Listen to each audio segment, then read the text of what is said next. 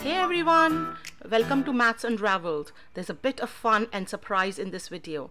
To solve AMC question paper, intermediate level for 2023, I have collabed with another brilliant mathematician, a maths enthusiast from a whole different country, another part of the world. This is me, Miss A from Maths Unraveled, and this is Ali from Maths X. Hi Ali! I have included the link to his channel in the description below. Do check it out. We will be solving the questions together and hopefully you will like our collab. Let's roll.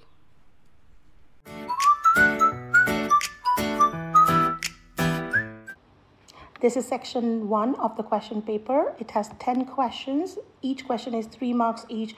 All these questions are quite easy, comparatively easy I should say, and pretty straightforward. Should not take over a minute of working out for each question. Let's begin. Question number 1.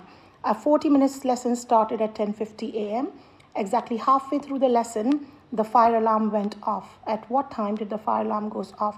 All right, to work it out, a lesson starts at 10:50. We know the lesson goes on for 40 minutes from the question, and the fire alarm goes off right in the middle of the lesson. That means 20 minutes into the lesson, the fire alarm goes off. Now in this situation, we don't even need to work out what time does the lesson end. We just need to have the starting point, which we have, and 20 minutes into the lesson is 10:50. Add 20 minutes is 11:10 a.m. This is our answer, which is option number C.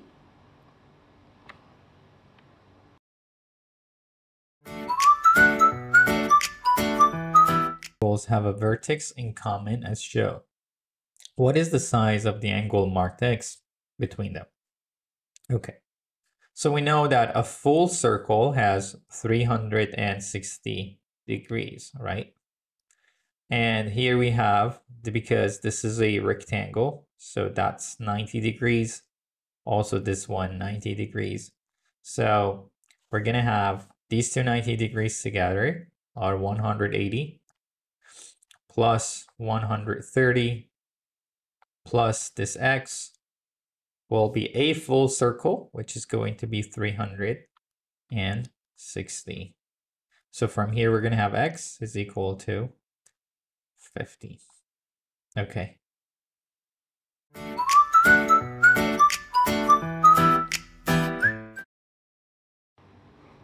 Question number 3. What is the value of this expression here? Let's work it out. So it's a fraction with calculations as numerator and denominator. On the numerator, we have 2 plus 3 plus 4, which is 9. 7 plus 8 plus 9 is 24. We have 9/24. Let's simplify it. Divide numerator and denominator by 3. That's the common factor. So it reduces to 3/8. The answer is option number C.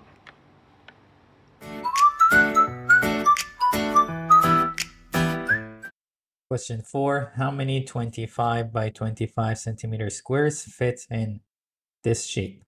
Okay, so we know that 1 meter is 100 centimeters. Okay, making 4 like this. Okay. So now each one over here, this is 25 centimeters. Also 50 centimeters will make 2 25 centimeter. So we're gonna have this shape, and how many squares you see? 25 by 25. You see that's 8. So I'm gonna select this one.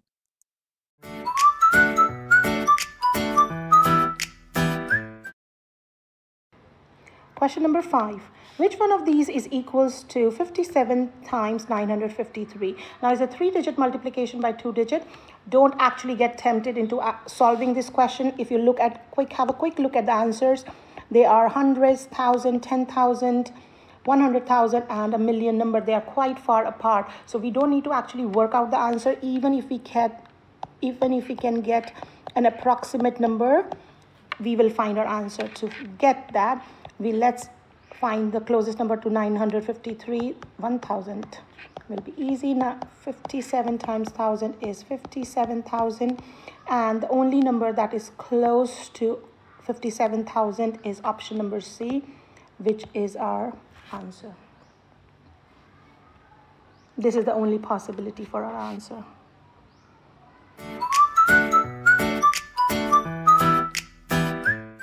Question 6. Actually, this question, I just did it a while ago for senior level. I think it was question 2. Parallelogram PQRS has an area of 60 and side PQ of length 10, which length is 6 centimeters. Okay. How do we find the area of a parallelogram? Well, it's very easy. All you have to do is imagine you have a scissor and you cut this piece and you will take it all the way and you would add it right over here. When you do this, yeah, that's good enough. When you do this, what shape do you get? Which is going to be right over this. When you cut it, you're going to have a rectangle. So the area of the parallelogram is equal to area of the rectangle, with PQ being 10. And since the area is 60, meaning that this line is 6, so this is also 6. So PT is 6, which is the answer.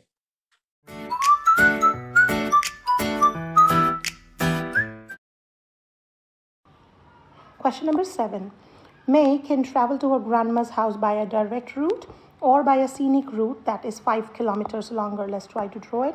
So if this is Mia's home represented by this point, and this is grandma's home, see, she can travel by direct route or she can go by a scenic route, but this route will take her 5 kilometers longer. So if the original route was A, the scenic route will be A plus 5 kilometers. Now let's read the rest of the question. When she travels by the scenic route and comes directly home, the round trip is 35 kilometers. So that means if she's going this path, A plus 5, and then she comes back by the direct route plus A, this takes her 35 kilometers. Now solving this equation, this is 2A plus 5 plus 35, subtracting 5 from both sides of the equation. 2A equals to 30, which implies dividing both sides by 2. A is 15. So A is 15 kilometer. So this is the direct route. The scenic route is plus 5, that's 20 kilometer. Let's see what the question is asking us. How long is the direct route? Direct route is 15 kilometers. So C, that's our answer for this question.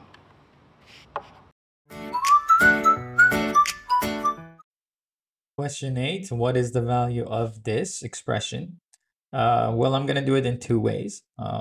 Let's first find the value inside this bracket, right? 2 to the power of 0 is 1. Okay, and then we're going to have 1 to the power of 2 and then power of 3. So it's going to be 1 to the power of 2. Again, 1 squared is 1 and 1 cubed is 1. Okay, we could also do it another way, okay, which is going to be from outside. So we know that when we have powers, we multiply them. So this is going to be 2 to the power of 0 to the power of 2 times 3, which is going to be 6. And then again, we multiply these two powers. So it's going to be 2 to the power of 6 times 0, which is going to be again 2 to the power of 0, which is going to be 1 again.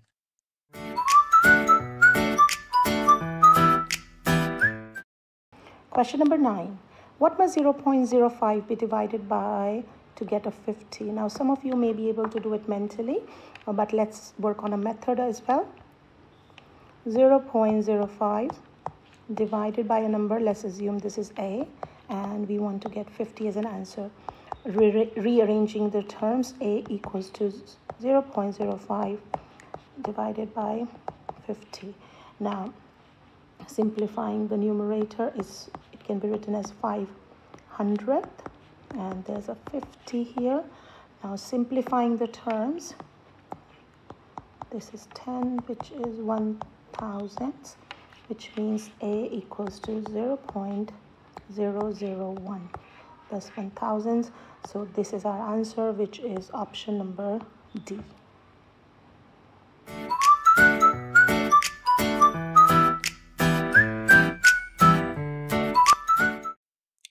in the right angle triangle ABC shown, what is the value of y? Okay, so first see that we have this line over here, and the total area of this line is going to be like half a circle. A full circle is 360, half of it is 180. So 3x plus 2x, 5x is equal to 180. So from here, we're going to have the value of x, which is going to be 36. Okay, so we have x. And now pay attention in this ABC triangle right over here. I'll change my color. Here, this ABC, okay, we know that the total internal angles is 180. And this one is 90, okay? So that means this x plus this y is 90 degrees, because we're going to have xy plus y plus this 90 is 180, which makes x plus y 90. So that means x plus, no, I'm sorry, 36 plus y is equal to 90. So it's going to be 54.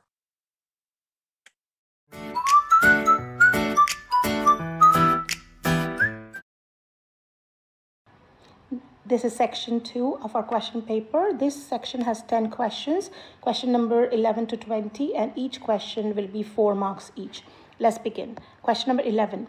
The number 11 can be written as the sum of 3 positive whole numbers in many ways. In how many ways can this be done where the numbers are different and in increasing order? There are 2 conditions for our set of numbers. They should be all different and in increasing order. Now to help us, I have drawn a table here to keep track of our 3 numbers, the possible scenarios, A, B, and C. And since they are in increasing order, let's see that this is the highest number of all, the largest number to maintain the increasing order. Now, since we know A plus B plus C is 11, that means none of these numbers can be more than 11. Now, if we have 11 here, of course, we don't have any positive whole numbers here, so this scenario does not work. We cannot have 11 as one of our numbers. For similar reasons, we cannot have 10 because I can have one number as 1, but there is no other positive number. So we cannot have 10 or 11 as one of our numbers. Let's try 9. If we have 9 as one of the numbers, that means A plus B, 2 numbers, the rest of the numbers must add up to 2. The only case is 1, 1, but in this case, both numbers are same. So this does not work as well. Let's try 8. So if this is 8, A plus B must be 3. Now there's only one way to get that. We can have 1 and 2. 2 and 1 will give me the same set of numbers. So 1, 2, and 8. This does work because it's in increasing order and all numbers are different. Let's try 7 here. If C7, that means other 2 numbers must add up to 4. This can be done in 2 ways. 1, 3, or 2, 2.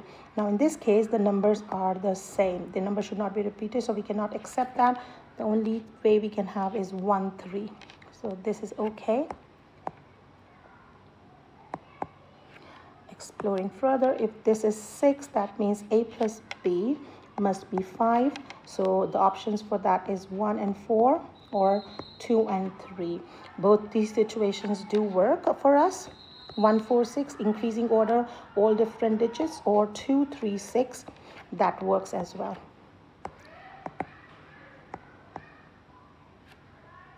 Let's explore further. If this is 5, that means A plus B must be 6. This can be done in many ways. 1, 5, 2, 4, or 3, 3. Now we cannot accept 3, 3. They are similar digits, but these 2 can work. So let's write down 1, 5, 5 actually gives us 2 same digits. So we cannot have 1, 5, 5. So this is not acceptable as well. So it's only 2, 4, 5.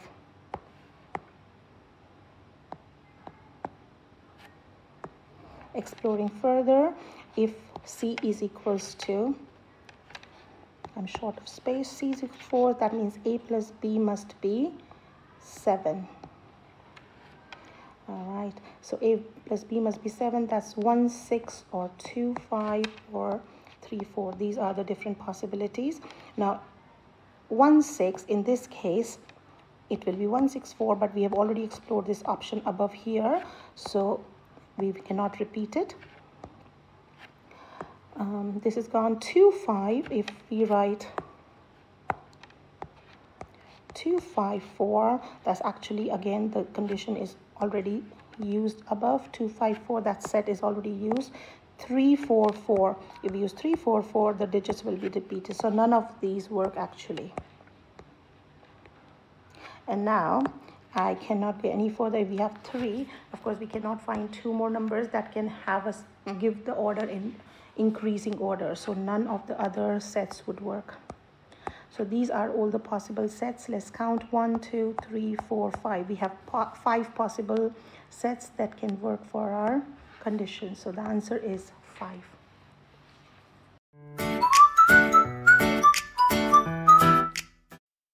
A 2-digit number is reversed, then added to itself. The answer cannot be. When I just first saw this question, I just quickly noticed that 55 is a multiple of 11, multiple of 11, multiple of 11, right? It has to do something with that. Okay, so we have a 2-digit number. We could write it as AB, okay? So, and then we're going to reverse that, okay? And then add it together, something like this, okay? And so here, the first one, we could write it as, okay, 10A, because it's in the tens place, obviously, plus B. Okay, this one will be 10B plus A. So now let's add these two instead. So we're going to get what we do. It's going to be 10B plus B, 11B, 10A plus A, 11A. So obviously we're going to have 11, A plus B or B plus A. So you would see that the sum of these two numbers is definitely a multiple of 11. So this is divisible by 11, divisible by 11, so they can be. This one, let's see, 110, 12 times 11. Yes, it is. Okay. So from here, 132 plus another 11 is 143 plus another 11, 154. So this one is actually, so that means this one is not a multiple of 11. So let's see. So 186, if we divide it by 11, we'll see that it's going to be like 1 here, 76, which is not going to be divisible. So E is the right answer. So for this type of question, even if you couldn't think of this, you could just basically guess some numbers and sum them up, right? For example, maybe say, I don't know, like 62 and 26. Just come up with these numbers and then you will solve it one way or another.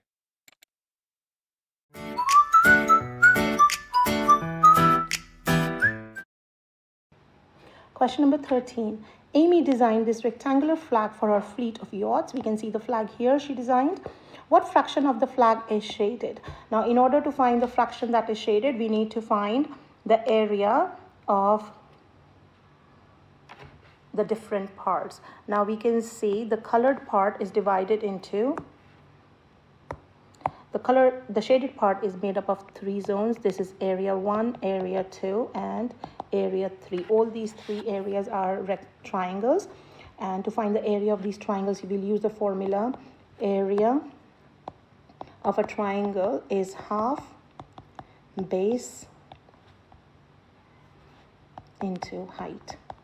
So this will be the formula that we'll be using. So area of the first part, the base is 2.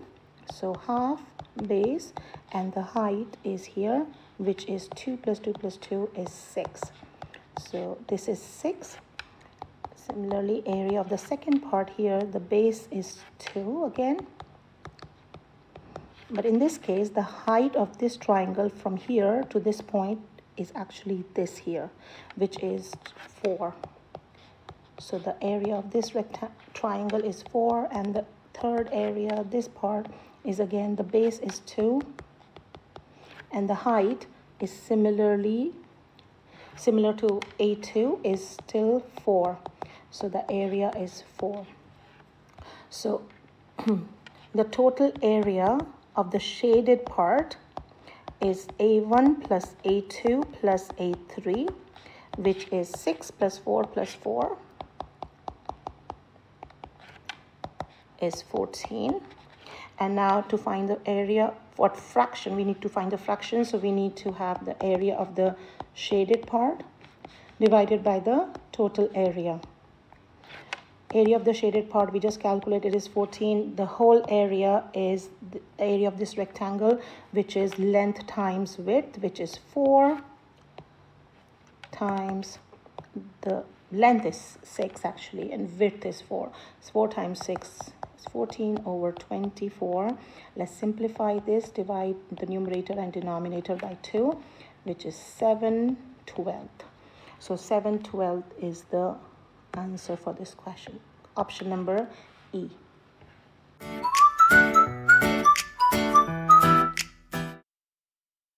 What is the largest possible whole number value of this expression, where A, B, C, D, E, F are the numbers 1, 2, 3, 4, 5, and 6 in some order? Okay. So we want to maximize this value, right? So that means we want to max this. Also maximize C over D. But this -1, we want to minimize this. Okay. So now we want to maximize A times B, right? Okay, so what is the largest values we can give them? 6 and 5. So this will already give us 30, okay? If you keep 6 and Y for this one, for example, you just use 6, 5 here, it's a waste, right? So if you use, for example, instead of putting 6 here, you will put it here, the value becomes smaller. You could give that a try. Okay, now, if you want to make this one maximum, okay, the next one will be 4 over 1, okay?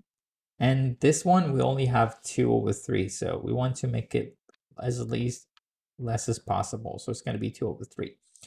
So this is the maximum, but there is a problem. It's not a whole number value, okay? It will be a fraction or a decimal. So that means I'm going to change the little. So what is the next biggest number? If it's not 4 over 1, it is 3 over 1. Minus, now what numbers are left? 2 and 4. Again, we'll make it less if I wrote it like this, but it wouldn't make it a decimal, so I have to write it. It wouldn't make it a whole number, so I have to write it like this. Okay, so this would be 30. So 3 minus 2 will be 1.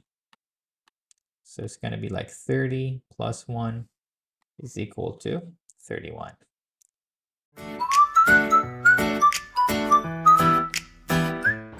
Question number 15. 4 children named from youngest to oldest are Abdul, Bipin, Kai, and Denise have ages which are equally spaced apart. This is very important. They are equally spaced apart. Abdul and Bipin's age add up to 18, while Kai and Denise's ages add up to 34. We have to find Denise's age, but before that we have to work out other people's ages as well. Let's see. Let these 4 children and their ages be denoted by A, B, C, and D, just for our ease. And they are equally spaced apart. So that means if A and B are 2 years apart, that would be the same for B to C and C to D. And actually, if this is same, this turns A, B, C, D, their ages into an arithmetic progression. So we can easily apply the rules of an arithmetic progression here. Now in the question, it says that Abdul and Bipin's age add up to 18, so A plus B is equals to 18, and Kai and Denise's age add up to 34, so C plus D is 34, which means the total of all the children's ages, the 4 children's ages, is 18 plus 34, which is 52. Now, since this is an AP and this is our total, I can divide the total by 4, which are the number of terms here, and this is 1, 3. This is the average that I got for all their ages. And since looking back, these are 4 terms or 4 numbers in our sequence, so the average is not an actual number, the average is right in the middle. Now, we do not know whether they are 2 years apart, 3 years apart, how far apart they are, so we'll have to try 1 or 2 or 3 working out to find the answer. So if this is 13, this is our average. Let's assume this is 12, which is 1 year more than the average, and this is 14, and this turns the age difference to 2 years. That means this is 16 years, going by the same jump in ages, and this will be 10 years. But as you can see, A plus B must be 18, but here A plus B is 22, which does not work for us. So that means we cannot go with 2 years age gap. All right, going back, let me put this arrow back. So that means from 13, I should not go 1 down. Let's try going 2 years backwards. So if this is 11 and going 2 years forward here, this is 15. And now in this case, from B to C, the jump of the years is 4 years. And following the same pattern, so A is 7 and 15 plus 4 is 19. Now let's see if these our conditions work for this. A is 7, B is 11, so A plus B is 18, so this condition is fulfilled. 15 and 19, C plus D, 19 plus 15 is equals to 34, so this condition is also fulfilled. So these are the ages that we were looking for. They are A, B, C, D are 7, 11, 15, and 19 years old. We want to find the age of the oldest child, Denise, which is 19. So the answer is 19, option number D.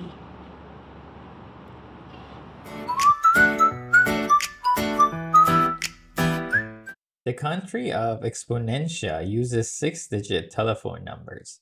At the moment, this is plenty since there are only 1,000 phone numbers in use. However, increasing population and the phone usage means that the number of phone numbers need to double each year.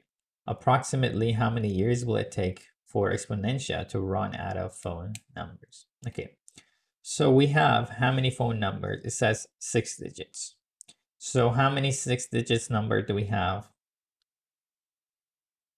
Okay, so it's gonna be like almost this value, right? So because it says approximately, so we're going to round this to 1,000,000. Okay, it's going to be less than this, obviously. Okay, so and then we're going to have only 1,000, and then the next year is going to be multiplied by 2, double. Next year is going to be multiplied by 2. Next year is going to be multiplied by 2. I want to know, when is that going more than 1,000,000? 6 years. Okay, so we're just gonna solve this exponential inequality. So instead of writing 2, 2, 2, 2, 2, 2, and just try each one, which takes a lot of time, we're going to write it as an equation, or better, inequality. So we're just gonna have to solve this. To do that, okay, we can divide both sides by 1,000. So the left-hand side will be canceled. So we're gonna have 2 to the power of x. From this side, we're just gonna, I'm gonna clean 3 zeros away. So now, which power, okay, is going to be more than 1000. I think a lot of you know. If you don't know, you have to try 2 to the power of 10 is going to be 1024. And the number is 10. And you would see that the other options are too far, right? So you don't have to worry about, okay, maybe I didn't round this number well. No, the options are way too different. Okay, so that's it.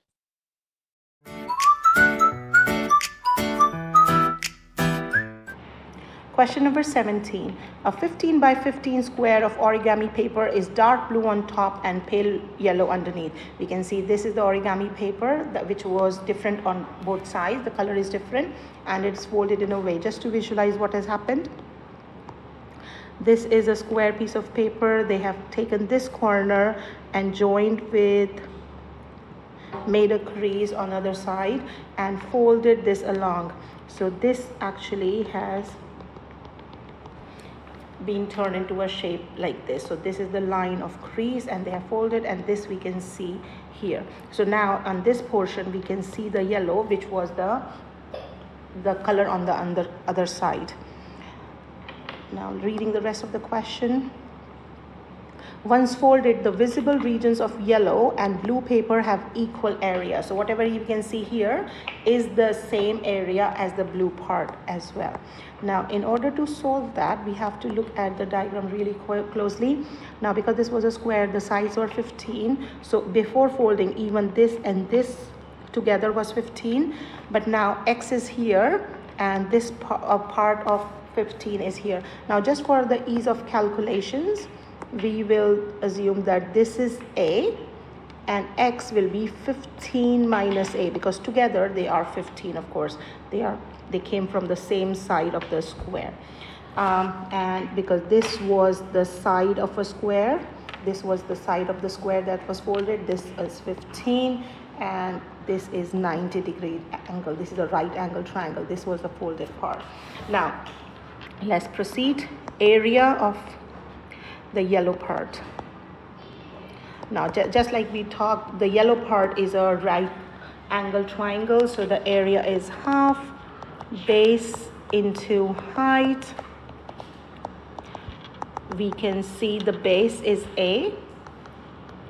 And the height, because it's a right angle triangle, the other side is the height as well. So it's 15, which turns it into 7.58. So this is the area of the yellow part. Now, area of the blue part. Now, imagine the area of the blue part is the total area of the whole square that was before. So that the area of the square was 15 times 15. This was the area of the square. And take away what has been taken away. Now, we do see this part is covered up. This part is covered up. This is yellow. But this has also taken away a part that was underneath that. So below this yellow part, there's another triangle of the same area that we cannot see anymore. So we actually, after folding, we have taken away twice the area of the triangle that we can see. So twice the area of the yellow part. So we already know this is 225. Take away, we already know what is the area of yellow part from the first equation, that is 7.5a. And solving it further, this is 225, 7.5, double of that is 15a. So this is the area of the blue part. Now, according to the question, the area of the yellow part and the area of the blue part is same. Now, equating these two, 7.5a must be equals to 225, take away 15a. Solving it further, we can add 15a to both sides, and this will be 22.5a equals to 225.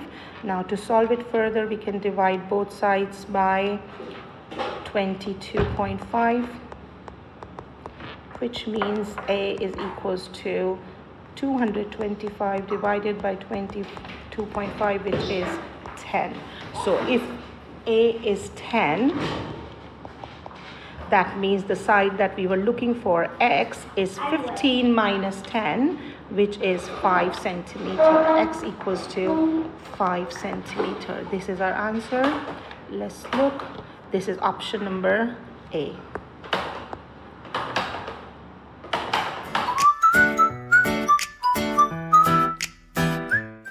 In this equation, the coefficient of y has been hidden, but we know that it's a positive integer 1 or more. The equation has at least one solution where x and y are positive integers. How many different values are possible for the hidden coefficient?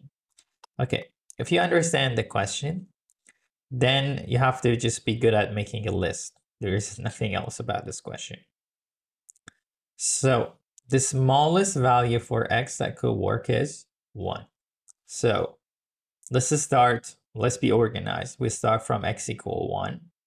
So this becomes 2. 2 plus some y is 25. And then this 2 and this 25 will cancel a little. So we're going to have, okay, 2, I'm going to write it again, plus 25. But we don't know this value over here. I'm going to put a question mark. So we're going to have question mark y is equal to 23. 23 is a prime number. Okay. So if I leave this coefficient as 1, wow, that's one solution. Okay. But can I, for example, if I put here, instead of the coefficient, if I put 2, okay, so 2y will be 23, y will be 11.5. It's a solution, but we want y to be integer. So can I put 3? No. 4? No. 6? No. 7? No. It's a prime number, so only 23. If I put 23, then y will be 1, which is an integer. So for this one, if x is 1, we came up with two values. Maybe y 1. Maybe y is 23, okay? But here it says how many different values are possible for the hidden coefficient. So we have 2. Now we have y1 and also 23. Okay, so I'm going to clean all of this. The next integer for x is 2. Okay, let's just repeat the same process. This is 2 is going to be 4. So we're going to have question mark y is equal to 21. Okay. If I put y1, we have already done it. We don't care about that because we already have it here. 2y now 3y will work because y will be 7. So I'm going to add 3 here. I could also write 7y because y will be 3. So I'm going to add 7 here too. We could also write 21y because y will be 1. So I'm going to add 21. So you just have to make sure that you do all the way without making a mistake. So this will be 6. Okay. So y will be 19, which is a prime number. Okay. So y could be either 1 or it could be like 19y equals 19y will be 1. So 19 is a new number. Okay. So I think we're getting a hang of it. I'm going to be a little faster. So if this is 4, this will be 17. Okay, so y 17 will be added. So then this become 10. So we're going to have question mark y is equal to 15. Y could be 1, we already have it. Could be 3, we already have it. Could be 5, we don't have it. Could be 15. So I'm going to add 15 to it. So now it's 12, y will be 13. So I'm going to add it here. Okay, so it was 12, now it will be 14. So we're going to have like 11y. So do we have 11 on the list? No. Okay. So we had like 11. Then we're going to have like, this becomes 9y. So we're going to have question mark y is equal to 9. Okay. So 1, 3, and 9. We have 1, we have 3. We don't have 9. The next one will be question mark y will be equal to 7. So y could be 1 or 7, we already have it. The next one could be 5. 1 and 5, we already have it. 3, we already have it. And 1, we already have it. So that's going to be all of it. So let's count. 1, 2, 3, 4, 5, 6, 7, 8, 9, 10, 11, 12. So it's going to be really tricky, right? When I see a question like this, so maybe I just like didn't count 1. But 10, 11, 12. That's 12, okay? So if you have time later in the test, maybe you want to come back and check it.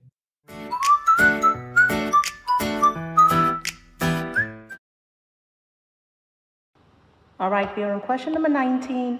Farmer Smith had a square property that he extended by buying a smaller square of land. So he had this big piece of land here, and then he bought this extra small piece. Now this square of land increased the total perimeter of the property by 10%. The perimeter increased by 10%. By what percentage did the area of the property increase? In order to work that out, let's have a closer look at the impact of buying that small piece of land. Now before, let's assume the square land piece had side lengths of AAA. So that means the perimeter before was 4A of the big square piece.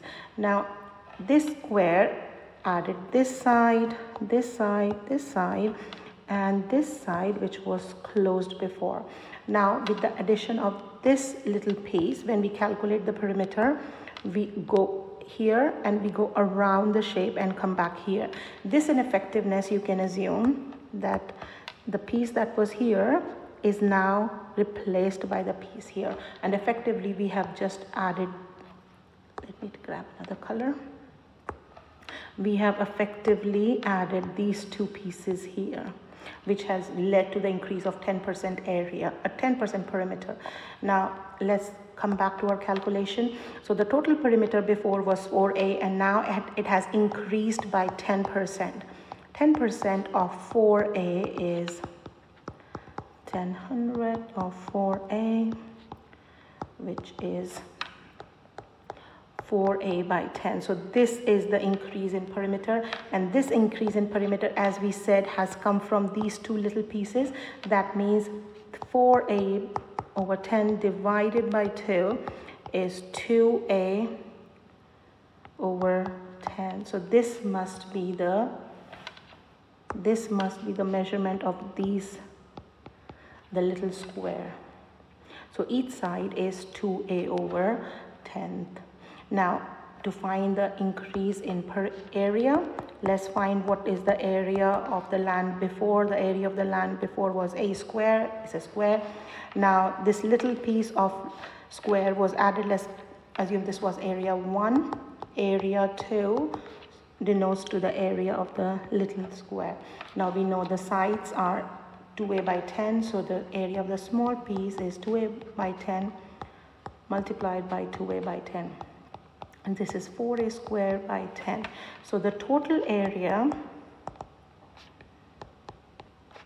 increased by A square plus 4A square by 10. 4/10 of A square is 4, oh no, sorry, that was 400. 400, not 410. 10 by 10 is 100. So 400 refers to 4%. So there's an increase of 4% in the area. So the answer is B.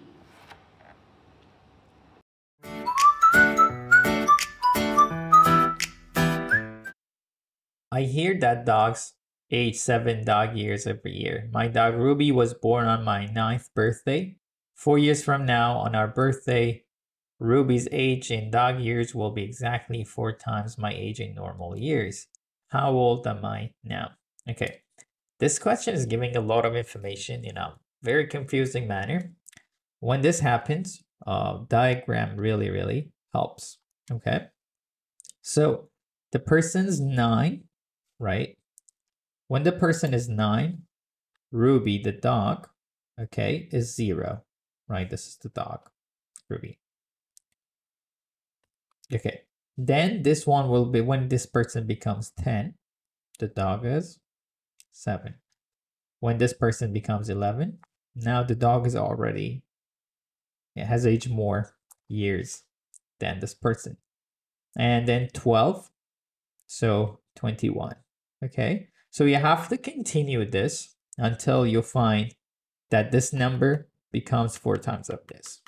Okay, so maybe you will continue it. It takes time, or you write a simple equation. Okay, if this one, let me change color. See, we're going to just increase. How many years will this be? Blah, blah, blah, blah. We're going to call this X years. Okay. The dog will just age 7x, right? 7 times more. So the human will be 9 plus x, but the dog will be 7x.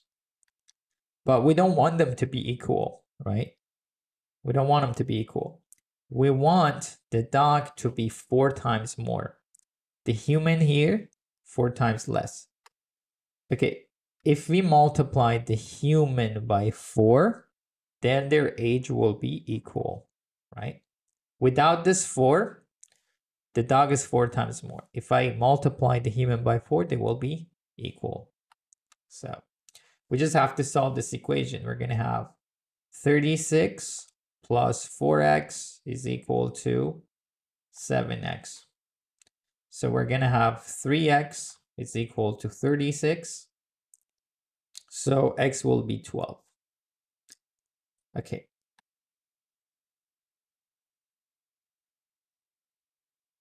So this is 12, right? So that means after 12 years, since Ruby was born, okay, will be the answer. So that means we're going to have 12 of these, okay? So 9 plus 12, the person becomes 21. The dog will be 7 times 12, which is 84. You see now that after 12 years, the dog is 84 years, the person 21 is 4 times more. So we have the right answer. But 21, first of all, is not the option, making the question easier. Okay, because a lot of people would select 21 right away. But here it says 4 years from now, I'll be 21. I'm not 21 yet. I'm 4 years less. So 1 year back, 20, 19, 18, and 17. Okay, so we're gonna have 17 will be the right choice.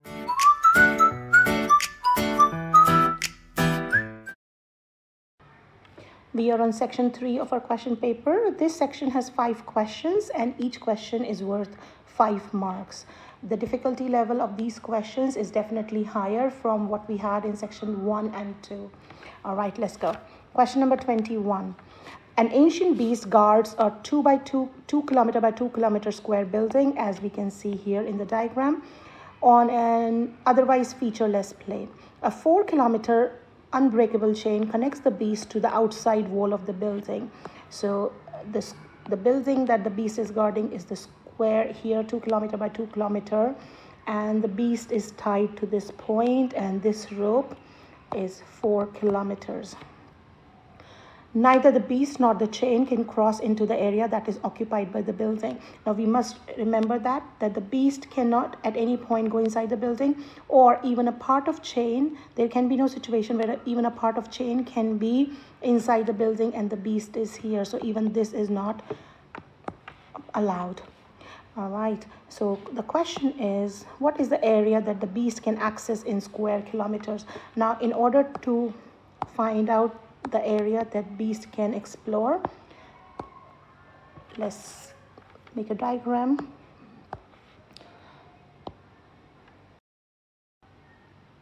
All right, so then let this square represent the area that the beast is guarding. The measurements for this square is 2 kilometers by 2 kilometers, and the beast is tied to this point, which is midway of the side length, and the rope that he's tied to extends 4 kilometers. So 1 kilometer is the distance from here to here, and he has 3 kilometers more of rope. Now, in order to find the total area that the beast can explore, because it's different regions, we'll have to divide that area into different parts. Let's see. So if the beast were to explore the area down below, now there are no restrictions, so he still connected to that center point. He can, let me draw it here. You can go around this semicircle and explore all this area. So going to a semicircle with radius equals to 4 kilometers. Now, since we are to find the area, let's call this area 1.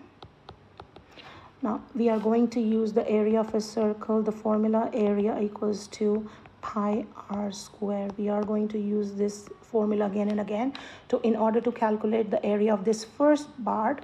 This is a semicircle, so this is half pi r square. Now r in this case is 4 kilometers, so this is 4 square. 4 square is 16, so it's 16 pi by 2, which is 8 pi. So the area of this part here is 8 pi. Now let's explore another part. Now consider he has reached here. If he wants to explore the area above, now there are restrictions because 1 kilometer rope is already being used up here, and now he has just this rope here, which is 3 kilometer, that he can use to go around. Now let's see. So with this rope here, he can explore this quarter of a circle with the radius of 3 kilometers. So let this be A2. But similarly, from the other side, if he extends the rope to the other side, 1 kilometer is used here and 3 kilometers more, and he can explore another 3 kilometers here, a quarter of a circle with radius 3 kilometers. Now let's call this A2 prime, and together A2 and A2 prime, A2 plus A2 prime is together is semicircle with the radius of 3 kilometers. That's half of pi r square, which means half of pi. In this case, the radius is 3, so this is 9 pi by 2, which is 4.5 pi. So this is the second area of this part and this part together. Now this is not all that he can explore. He can actually go around more. Let's grab a different color. Okay. Now, when he is at this point here, now the rope that's already being used is 1 kilometer here and 2 kilometers here, but he still has 1 kilometer rope here more, which he can use. So now the center of the circle will be here, and he can go around like this part. He can explore this part more while still being tied to the original point. And similarly, if he reaches this point from the other side, he's used 1 kilometer of rope here, 2 kilometer of rope here, and he still has 1 kilometer rope left, and he can use that to explore this region here. So let's call this A3 and A3 prime, and as we can see, if we join A3 and A3 prime, that's another semicircle of radius 1 kilometer. So let's find it out. A3 equals to half of pi r square, but in this case the radius is just 1 kilometer. So pi 1 square, which is just 1, so it's pi over 2. Since I have this in decimal, let's change this also into decimal, 0.5 pi. So this is all the area that the beast can explore. Now, since the question asked us, what is the area that the beast can access in square kilometers? We just need to add these 3 areas and find out our answer. Let's work on that. So total area equals to A1 plus A2 plus A3. A1 is 8 pi. A2 together, A2 and A2 prime is 4.5 pi. And A3, which is A3 and A3 prime together, is 0.5 pi. Now 4.5 and 0.5 is 5 pi, and together with 8 pi, this is 13 pi. So this is the total area that the beast can explore, still tied to this point around the square area. So the answer is 13 pi E.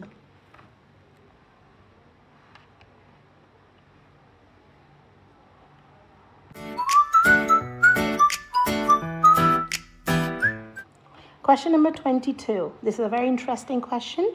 I have 4 numbers. When I add 3 to my first number, subtract 3 from the second number, multiply the third number by 3, and divide the fourth number by 3, my 4 answers are all equal. My original 4 numbers add up to 32. What is the sum of the largest 2 of my numbers? Now, in order to explore the options possible, I have made this table. Since we have 4 numbers, let's consider them A, B, C, and D. So these are our 4 numbers, and as the question stated, you have to add 3 to a number. So let this be the number that you add 3. The second number, you have to take away 3 from that number, multiply the third number by 3, and to the last number, you divide by 3. And all these numbers, original numbers, A plus B plus C plus D, has a total of 32. So this is all the information that is given to us. All right. In order to work out the different possibilities, if we were to explore all the possible four numbers that add up to 32, there are too many options. So we need to restrict those number of options to work out our answer. Now let's look at this A. Now to add 3 to any number, yes, we can do that. Yes, we can take away 3 from any number, and we can also multiply 3 by any number. But to divide a number by 3 and get the same answer from these columns as well, we will need a multiple of 3 in this column here. So this is the column that we will start our calculations with and put our focus on. So since we know D has to be a multiple of 3, let me just put the arrow. This is the column that we are putting our focus on. Let me write down all the multiples of 3. They are 3, 6, 9, 12, 15, 18, 21, 24, 27, 30. We cannot go any higher because the total is 32. And now let's start exploring these numbers. So if we were to have 30 in here, 30 divided by 30, actually we do not have 3 more numbers to work on because our total is 32. So we actually cannot work with 30. We cannot have 30 in here. So 30 is off the table. Let's explore 27. So if we were to have 27 here, we just need 5 more. Yes, let's try to work that out. So let me draw a line. So this was the number before and after the calculation. All right, so 27 divided by 3 will give us 9. And to get a 9 from this column as well, this would have to start with 3. And to get a 9 from this column, we would have to start with a 12. And to get the same number, the same answer from the other calculation as well, we'll have to start with a 6. Let's add them up. 6 plus, we can see 27 plus 3 is 30. And plus 18 is way more than 32. Our total of the original numbers must be 32. So although this works, A, B, C, D, since they are giving a total of higher than 32, 27 does not work as well. Let's take them out. All right, now let's keep exploring. Let's start 24. Now 24, if D was 24, the answer would be 8. To get answer 8 here, we do not have any number here that can multiply by 3 to still get a 8 here. So 24 is off the table. Let's try 21. For similar reasons, 21 divided by 3 is 7. To get an answer of 7 here, there is no number here for us. There is no number that we can multiply to get a 7. So 21 is also not the right answer for us. Let's try 18. If we were to have 18 here, after the calculation, this would be 6. And to get a 6 from the other calculation, we'll have to start with 2. To get a 6 here, we will have to start with 9. To get a 6 here, we'll have to start with a 3. Now this case works. Now the only thing left is to add up these numbers and check if the total is 32. 18 plus 2 is 20.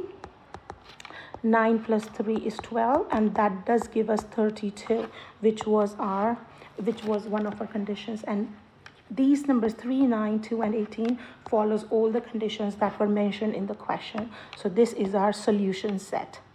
3, 9, 2, and 18. This is our solution set. Now the question that they're asking is, what is the sum of the largest 2 of my solution set? The largest numbers are 18 and 9. So 18 plus 9 is 27, which is the answer. Let's see. This is option number D. This is the correct answer.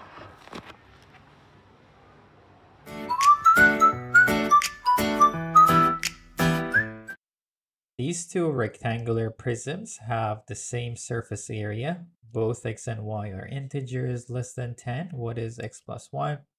I don't think it's a difficult question. It could be a little long, but not difficult. Okay. So pay attention that this one is 8 times 4. Okay. And from each side, like, okay, from each area, from each face, we're going to have 2, right? So every side will multiply it by 2. And then at the end, because everything has it, the other side also has this, then we divide it by 2. It makes sense to just find the area one face and just add those to become faster. But I'm not going to do it. I don't want to be confusing to anyone. So, however, I'm going to write it like this. So this is going to be 8 times 4, which is going to be 32.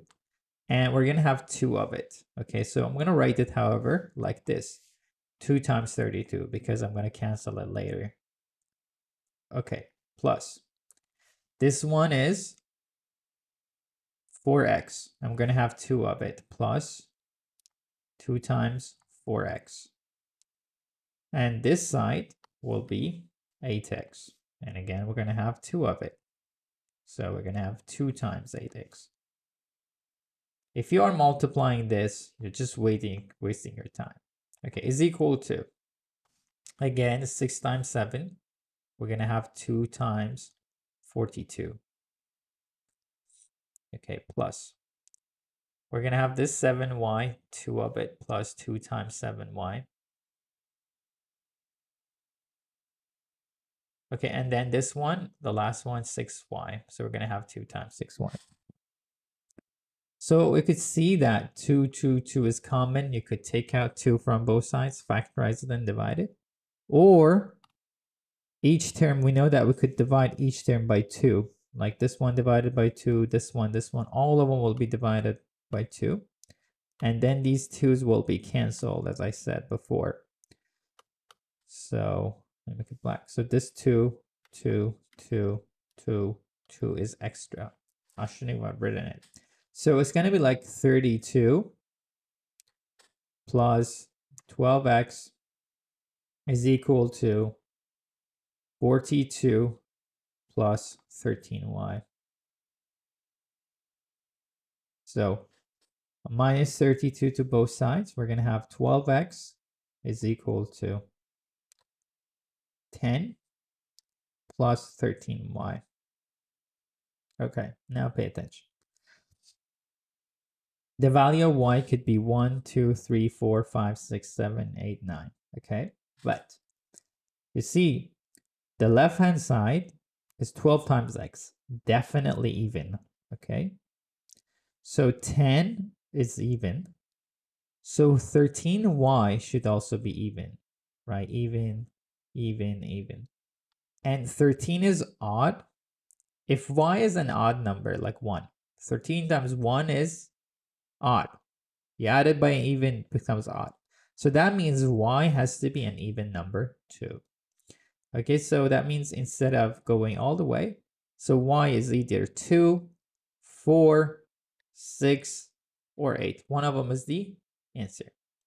So actually, it's just the first one. So y is 2, because let's try. If y is 2, this will be 26. All of this will be 36. So we're going to have 12x is equal to 36. X will be 3. And as I said, y is 2. So the question is asking for x plus y. 5 is the right answer.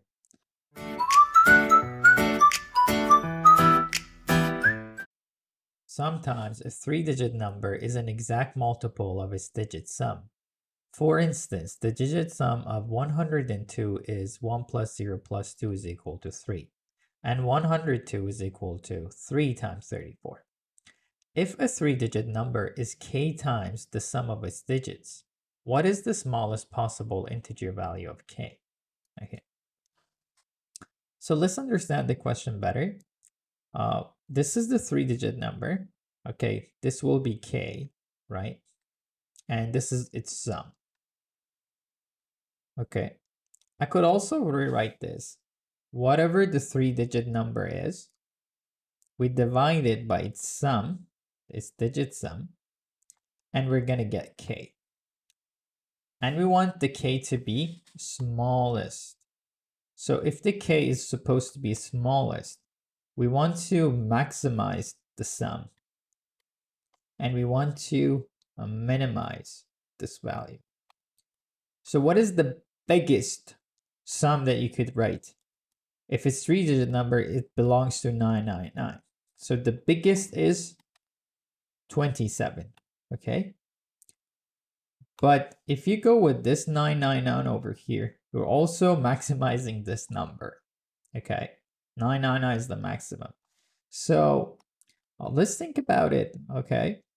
Because I want to minimize this, I think it makes sense to say, okay, whatever it is, I'm going to just make this one 1, okay? And then, okay, I'm going to write a number, okay, to max this, okay? What I think of is this, okay? I'm going to go with this 1. If one of them is 1, I'm going to put a 9 here and an 8 here, okay? So now the sum of these numbers is 18, not 27, okay? 18, but at the same time, I made this like as small as possible, or like 100 and something. So I just have to divide them. Let's see, the value of k that I could find is 198 divided by 18, okay? So it's the same as, I'm going to divide them both together. It's going to be 99 divided by 9. This is equal to 11.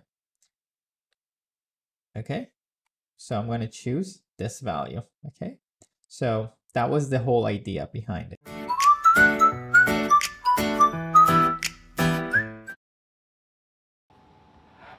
Question number 25. 6 identical equilateral triangles of side length 2 are drawn outside a regular hexagon of side length 1. Now to understand it closely, let's have a closer look. So this is the hexagon that they started with, a regular hexagon of side length 1. So each side is of size 1, length 1, and equilateral triangles of side length 2 are drawn outside. So let me change the color. So from each of these sides, equilateral triangles are drawn of side lengths 2. Now it means if this is 2, this part is right in the middle, because we already know 1 is 1. So 1 is here and the outside part is 1 as well. All right, we have to remember that. And now let's continue reading. Defining a larger hexagon as shown. Now because of these points here that we have found of these equilateral triangles, when we join them, they can make a larger regular hexagon. The question is, what is the ratio of the area of the larger hexagon to the area of the smaller hexagon? Now in order to find the area, we must look at these diagrams closely. Let's have a look. So we know, let's consider this as area 1 of the smaller hexagon. Now in order to solve this, you must know that the area of a hexagon is, the formula is 3 under root 3 divided by 2 of a squared. This is the formula that we'll be needing to solve this question. All right, so the area of our little hexagon inside is 3 under root 3 divided by 2. Now each side is 1 unit, so 1 square is just 3 underscore 3 over 2. So this is the area of the smaller hexagon. Now in order to find the area of the larger hexagon, if we look closely, the larger hexagon is made up of this hexagon and 6 of these triangles, equilateral triangles, and 6 of these triangles here. So if we can find the area of all these different pieces, we can join together to find the area of the larger hexagon. Area of the equilateral triangles is actually easy to find. Again, to find the area of equilateral triangles, there are 6 of these with side lengths of 2. So find the areas of 6 of these. So this is area 2. We have 6 of these, and the area of each equilateral triangle. Again, we are going to use a formula for area of a triangle, and this is using trigonometry. Half AB sine C. This is the area of a triangle. AB are the side lengths, and sine C, this is the angle of the sine of the angle in between them. Now because this is an equilateral triangle, we know each angle is 60 degrees. So let this be A, this be B, and we have to find sine C. So 6 multiplied by half of A, B, and sine of 60 degrees. So this is 2 gets cancels. 2 sine of 60 is under root 3 by 2. So this is, again, this gets cancelled. This is 6 under root 3. So this is the area of the 6 equilateral triangles. Now focusing on the outer triangles here. Now let me draw it here.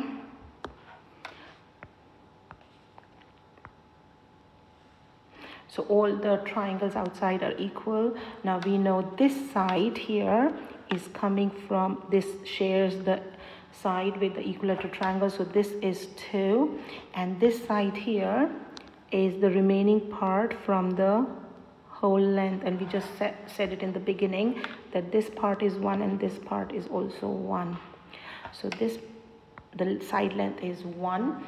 And let's work out the area for these 6 parts. So the third area, again, because there are 6 different such triangles and they are equal, 6 times of, we are going to use this formula again. Half A is 1, B is 2. Oh, now thinking about the angle, if we know this angle, we can find that angle and find the sine of that angle, and we can find this area. Now again, looking closely, let me remove some of this so that we can see.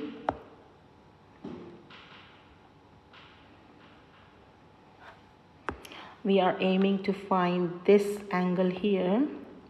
Now we already know this angle here is 60 degrees, and this is a straight line, so that means our angle inside is 120 degrees. So this angle here is 120 degrees. So coming back, we have worked it out. So this is sine of 120 degrees. So this is 6. This was 2. So 2 gets cancelled. Sine of 20 is under root 3 over 2. So this is 3 under root 3. So this is the total area of the 6 parts from outside this here. So the total area, let's work it out. So the total area of the bigger hexagon is A1 plus A2 plus A3. A1 is, we found it out here, 3 under root 3 divided by 2. A2, which is the equilateral triangles, was 6 under root 3. And A3, which was the area of the triangles outside, is 3 under root 3. So adding these up, it is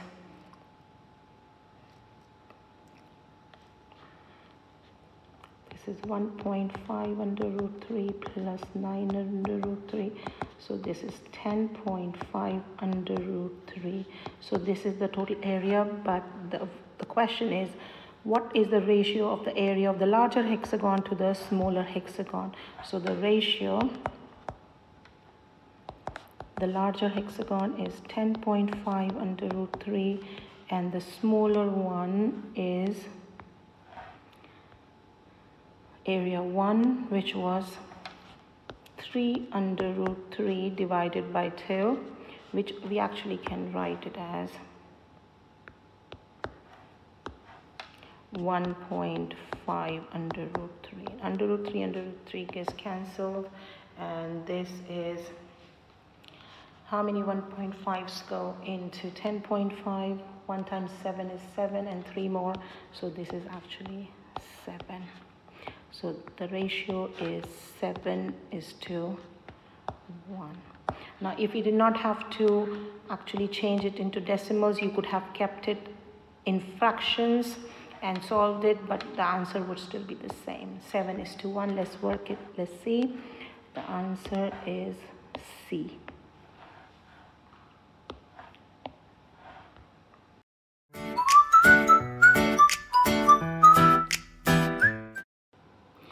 Alright, we are on question number 26, and with question number 26 we start the section 4, the final section of our question paper. This section has 5 questions. Each question grows higher in difficulty, goes more challenging, and so does the marks. 26th question is 6 marks. The next question will be 7, 8, 9, and finally the 30th question will be 10 marks. So the difficulty level and the challenge level of the questions keep increasing as well. All right, let's read question number 26. Sienna was arranging her collection of postage stamps into groups when a cat jumped onto them and scattered the stamps. All she can remember is that when she put them into groups of 2 or 3 or 4 or 5 or 6, she always had 1 stamp left. What that means is, so when you divide by 2 or 3 or 4 or 5 or 6, you will always get a remainder of 1. All right, let's continue. When she places them into groups of 7, there were none left, so our number is a multiple of 7. So for all others, we have a remainder of 1. For 7, it's a multiple of 7. What is the minimum number of stamps Sienna could have had in our collection? Now, we have to explore many different possibilities for solving this question, and we have to be clever, otherwise this question can take loads and loads of time. Now, since we know it's a multiple of 7, so we can count up in 7s and write all the numbers possible and test it for these conditions. But also, looking at these conditions, let's have a closer look. Now, since it's not a multiple of 2, it has a remainder 1. That means we know that the number we are looking for is an odd number. And since, again, it's not a multiple of 5, it has a remainder 1.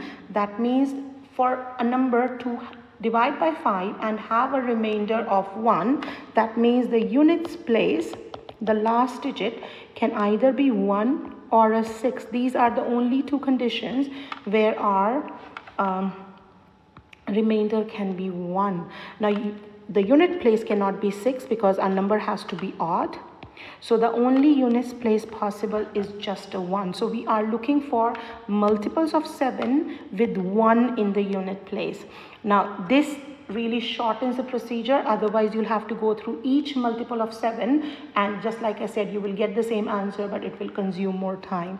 So we are looking for multiples of 7 with the units place of 1. Now let's continue. Let's write. So we'll start with 7, of course. Now when we count in 7s, we notice that every second number actually is an even number, and that's requiring a lot of time to write all the numbers. So what we can do is we can skip the second number and go on adding 14 every time. so that we don't have to spend so much time writing all the numbers and then cancelling out the even numbers. We can start from 7 and count in 14s, and that will really shorten the procedure. So let's write down all the possible numbers: 7, 21, 35, and then 14 more is 49, then 63, 77, 91. You still have to count, but this has considerably reduced the workload. Now 119, 133. Now let's stop here and see if any of these numbers work for us. Now we already said the number has to have a units place of 1. Now 7 does not have a unit place of 1. 21 does have a unit place of 1. Let's try it.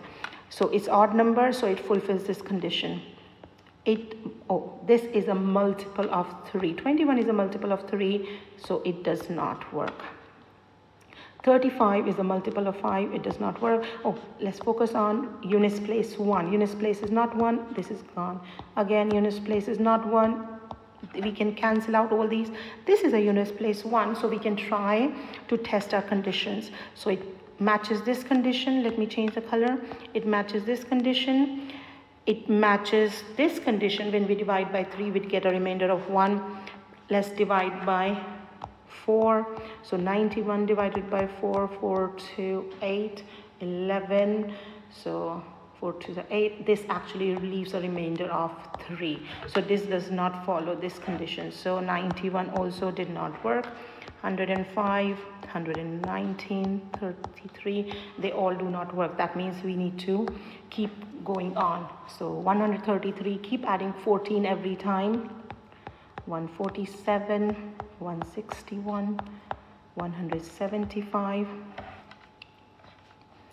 217,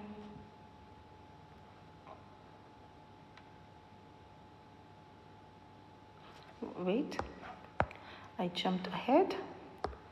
175, 189, 203, 217, 235, 231. Now we do have two numbers with a digit of 1, so let's explore. So these other numbers are not possible. They do not have a digit 1 in the units place. Let's explore 161. Let me remove this. So we are exploring 161. Yes, it follows dividing by 2. It's odd number. Division by 3, 6, 7, 8. When we divide by 3, it actually has a remainder of 2. It is a total of 8. That means remainder will be 2. So it does not follow the condition for division by 3. So this is gone off the table. Let's explore 231. Now division by 2. Yes, it works. Division by 3, 3, 4, 5, 6. This is a division. This number is divisible by 3. You can add up. This gives 6, and the digit sum is divisible by 3, so the whole number is divisible by 3. So 231 is off the table as well, and we have to continue. So let's keep adding 14 every time. So the next one is 245, 259, 273, 287, 301.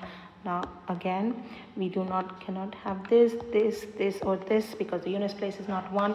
This does have a unit place of 1, so we can explore it. Let's see if it satisfies all the conditions. So 301, we dividing by 2. Yes, it leaves a remainder of 1. Division by 3. Yes, it does leave a remainder of 1. 3 times 100 is 300. And let's see, divided by 4. So 300 divided by 4 is 3. 300 divided by 4 is 4. 4 times 7 is 28. 20. 4 5 is 20. So 300 goes right into 4, and with 301 it does leave a remainder of 1. So yes, it follows that condition as well. Division by 5, yes, it has a remainder of 1. Let's explore division by 6. We already know 6 times 5 is 30, so 6 times 50 is 300. So division by 6 will leave a remainder of 1. And these numbers all are a multiple of 7. So 301 actually works with all the conditions that were given to us. And this is the smallest number that we have worked in our list that follows around our conditions. So the answer is 0301. This is our answer for question number 26.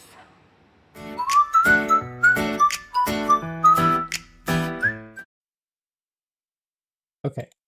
A square ABCD is inscribed in the right angle triangle EFG as shown. The length of EG is 4. The length of EF is 3. So this is 4. This is 3 units, so this will be 5 units, okay? And as a fraction in simplest form, the side length of the square is AB. What is the value of A plus B? Okay, so that means with this one will result in a fraction, okay? And we simplify that fraction, okay? For example, if it's like 3 over 4, okay, the answer will be 3 plus 4 and 7. Okay, that's the question. And the first thing we're going to calculate, what is the area of this big triangle? It's going to be 3 times 4 divided by 2. Okay, so the area of EFG is actually 6. Okay, that's the area of it. Okay, the area of it is 6. Okay, now there's only one more point. Okay, that is, okay, all these right angle triangles, all of them are similar, and even the big one EFG, okay, all of them have the same angle, right? So that means all of them are similar. So for example, this one with the big triangle, right? This is 90, this is also 90, and G is common for the red one and EFG the whole thing. So this angle will be equal to this angle too for this big triangle. Okay, so if all of them are similar, so we have the ratio of the areas. So for example, if we have 2 similar triangles, okay, this side is 1, for example, and we also have something that is just larger. This side is 2. So what is the area of this over this? If the area of this one is A, the area of this one will be 4. It's going to be 2 over 1, the ratio of the sides square. And that's all that you need to know to actually do this question and nothing else. It's a little long, but it's definitely not difficult, right? So let me just go and write it. So for this one that I've highlighted, this one, the red one, let's see the ratio of the area. Okay, this side of the square, let's call this one A, this side. So all side of the square, this is also A, this is also A, okay? So this one will be, okay, this is the smallest side of this red triangle. For this one, let me also highlight it by green. Okay, now the green one, the area of it is 6, we have it. It's similar to this side, this A is similar to this 3. So we're gonna write it like this. For this red one, the area will be A over 3 squared multiplied by the area of the big triangle, 6. plus. Now this little one, this little small one. Okay, this A now is similar to this 5. So for this little fellow, it's going to be A over 5 squared times 6 plus. Now for this one, let's do some cleaning. So for this one, this side of A is the second biggest line. It's similar to this one over here. So I'm going to go A over 4, okay, squared multiplied by 6. Okay, now we have added we have these 3 areas, okay? So we also need to add the area of the square. The area of the square, of course, is going to be A squared. So plus A squared, all of these together will again be the area of the big triangle, which is going to be 6. So that's it. Now we just have to solve this weird equation with one variable, which is going to be this side. It's going to be a fraction, and then we're going to add the numerator and denominator, and what will be the answer? Okay, so let's just solve A. Okay, let's go here. Okay, I'm going to even clean it because we no longer need the question. Let's just find the value for A. Okay, so this one now, okay, I'm going to write it this way. I'm going to take out 1/6, or let's not do that. Okay, I'm just going to write this one. The first one will be 6 over 9 A squared plus 6 over 25 A squared plus 6 over 16 A squared plus 1 A squared is equal to 6. Okay. Now we can simplify this. 6 over 9, I'm going to write it as 2/3. 6 over 16, I'm going to write it as 3/8.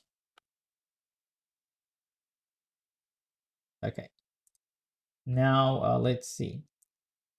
If we factorize A squared from it, it's going to be like 2/3 plus 6 over 25 plus 3/8 and plus 1 A squared plus 1 multiplied by A squared is equal to 6. Okay, so this one, what is 25 times 8? 200 multiplied by 3, 600. So I'm going to write it like this. 600. 2/3 will be 400 over 600. This one multiplied by 24. 6 times 24 is going to be 144. Okay, this one multiplied by 75 times 3, 225 plus 600 for the last one. 1 is equal to 600 over 600. All of this multiplied by A squared is 6. Oof.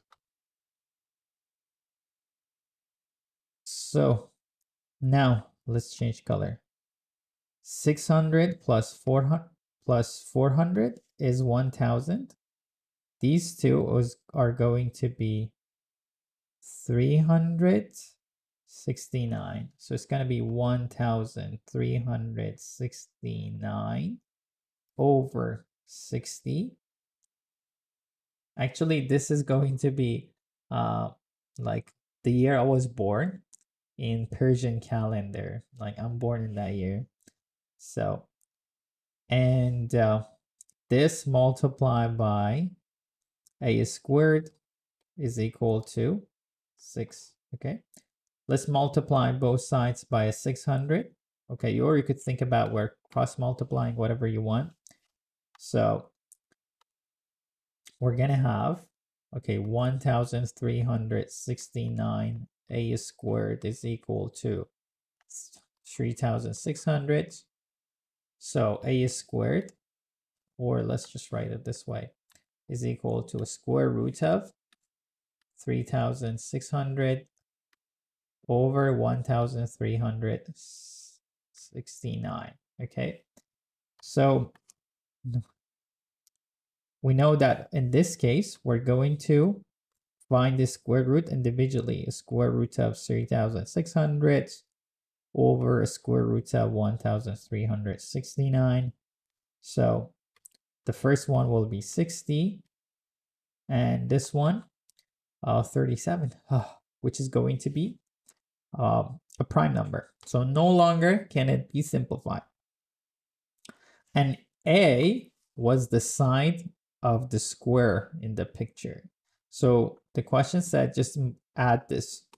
So we're going to go 60 plus 37 is going to be 97, which is the answer for this very long question.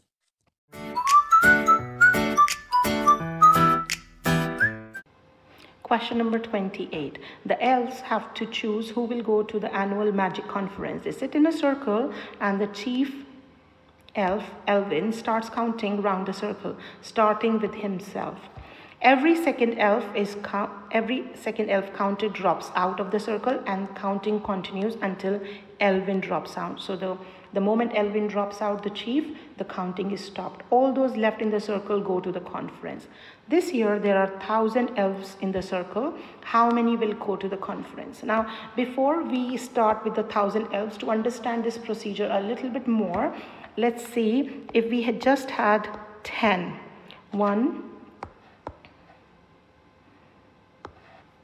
2, 3, 4, 5, 6, 7, 8, 9, 10. Now, if we just had 10, and remember, and A is Elvin. The first one is Elvin, the first one. So if you start counting with him, the second one will be cancelled, and then we're counting again. 1, 2, 4th is gone, then 6th will be gone, and 8th will be gone, and 10th will be gone. So if we have actually any number of even elves in the circle, because it will always count in twos, and the last elf will be counted off. So that means for the second round, Elvin will still be there. So Elvin will not be taken out in that round if it has even number of elves. Now, because now, let's look at the second round now, because only 1, 3, 5, 7, and 9 are left, and these are 5 elves.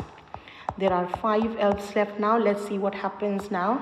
So again, we will count with Elvin. So 1, 2, this is gone. 1, 2, this is gone. And now, because the counting had to continue, and I have laid them out in a straight linear manner, but actually they are in a circular manner. So after this 1, and the second turn will go to Elvin, the second count, and Elvin will be dropped out in the next go. So if the number of elves is actually odd, so not in that round, but the next following round, the first person to get out will be Elvin, and the game will be stopped here. So this is the basis of our question here. This is very important to understand before we start proceeding with the 1,000 elves.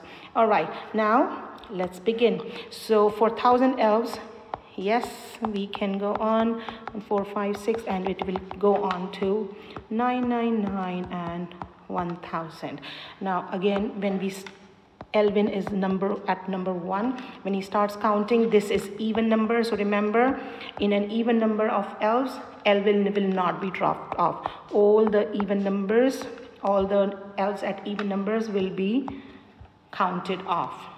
So we have, after the first round, we just have 500 elves more. We started with 1,000, and it has now come to 500 elves. Let's see which elves are remaining. So we have 1, 3, 5, 7, and continue, because the last one is 999. That means the one before 998 would have been gone. We have 997 remaining, and these are 500 elves. And again, 500 is an even number. That means Elvin will be saved again. He would not be out in this round as well. 3 would be gone, 7, and as you can see, the remaining elves have a gap of 4 here now, because the next one, if I would have continued, would have been 9 and then 11. So 9 would have survived and 11 would have gone. So you can see the pattern that the surviving elves for the next round are increasing in order of 4. So that means the last one will be, let me just work it out. All right, so continuing, yes, in this one, every pair, the last one will be gone and 9, 9, 7 will survive. And the one before 9 and 7, because it has all gap of 4, the one before would have been 9, 9, 3. That's the one who survived. Now let's continue on. So there were 500 elves in this round. So for the next round, because half of them are gone, there are only 250 left for the next round. And the next round, let's write it out. So Elvin is still there, and the next one is 5, 9, and continuing we have 993 and 997 elf number 993 and 997. We have 250 of these. Again, that's an even number. That means Elvin will still be saved in this round, and 250 means there are 125 pairs. And let's start crossing. Let me write actually one more. 5, 9 and 13. And done. So if we start from Elvin again, this would be dropped out and this would be dropped out. And now again looking at the difference, so this time is 8. So every starting from Elvin, if you count add up 8, that's the elf that's saved. So 9 and 7 would be gone this time, and 993 would be saved, and the one before 993 minus 8 is 985. 985 would have been saved. And now is the interesting point, because right now we have 125 elves left. There were 250 before, 125 are gone, 125 are remaining, and that means after this round Elvin will have to go. This is an odd number, and remember we looked at the beginning, whenever there are odd number of elves, that means in the next round Elvin will be the first one to go and the game will stop there, and the counting or whatever you call it. So the remaining ones are 1, and now 9, and 9 plus 8 is 17, and going forward we have 993, and the one before was 985. So these are the ones survived, and this is Elvin. So again continuing, let me write down one more actually. 17 plus 8 is 25. So now these ones are gone, and again 993 would be gone this time. Oh, not 993 this time. This time 985 would be gone, because remember there are 62 perfect pairs. 62 pairs in 125, and this is the 125th elf that was be saved, and that is why after 985, when we start counting 1 and 2 in the next round, Elvin will be gone. Now, so we have 62 perfect pairs, out of which each one, there is one elf that will be crossed out from each pair, and the game, this round will finish at 985. But in the next round, after 993, Elvin will be counted out. So actually, if you look at that, there were 62 pairs, 62 people, and now we have one less, Elvin, which is 61. So there are 61 elves that can go, that survived, and that can go to who can go to the Magic Conference. So the answer, according to me, is 0061. 61 elves can go to the Magic Conference.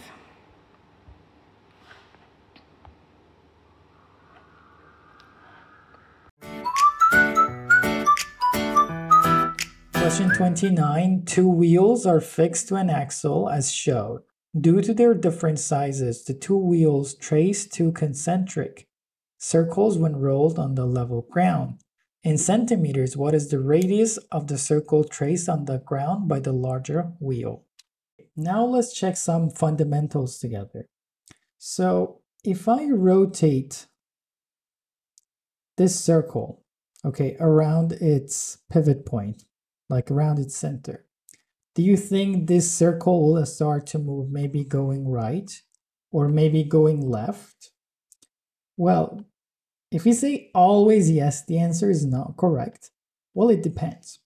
If there is no friction, okay, and then you start to rotate this, okay, then this circle would start to just go round and round, but it doesn't move, okay? But if there is friction, okay, when you rotate it this way, it also starts to move to the right direction. But the question is, how far does it move? Well, if you go one round, okay, we know that the perimeter of that is going to be 2 pi r. But because there is friction and they are in full contact, so this one, like imagine it, the circle, this is the surface and this is the circle, this one will start to move exactly 2 pi r as well. So imagine that this distance is 2 pi r. So the center of this will start to move 2 pi r like this, okay? Now we know that these two discs or wheels, okay, both of them will go around the circle, okay, but the bigger disc, okay, will go around the bigger circle, okay. So the bigger circle is this one, the smaller one is this one. So now let's imagine this, okay. If this shaft rotates once, okay, the small one will go 2 pi multiplied by 70. The big one will go 2 pi 105. Okay. And I want to write them in a fraction in C.